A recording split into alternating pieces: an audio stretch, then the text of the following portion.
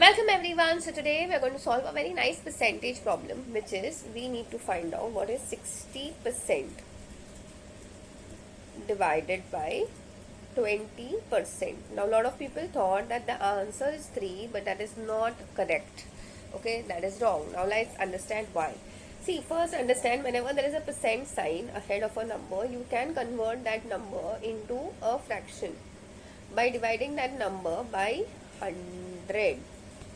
Okay, so we have 60 upon 100. Okay, then we have division sign. Then we again have 20%, which can be written as 20 upon 100. Now, see, remember, whenever we are doing division, we always follow the rule of KCF, where K stands for keeping the first number as it is. Means 60 upon 100 will be kept as it is. C stands for changing the division sign to multiplication, and F stands for flipping or taking reciprocal of 20 upon 100, which is 100 upon 20.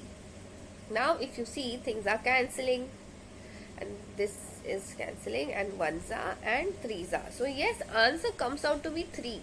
Now your problem is that they are looking for the answer in terms of percentage. So when you had a percent, you divided by 100 to get it into a number format. Now if you have a number and you want to convert it into percent, you need to simply multiply that number by 100. So final answer, because they are asking the answer in terms of percentage, should be 3 up into 100. So final answer is 300%.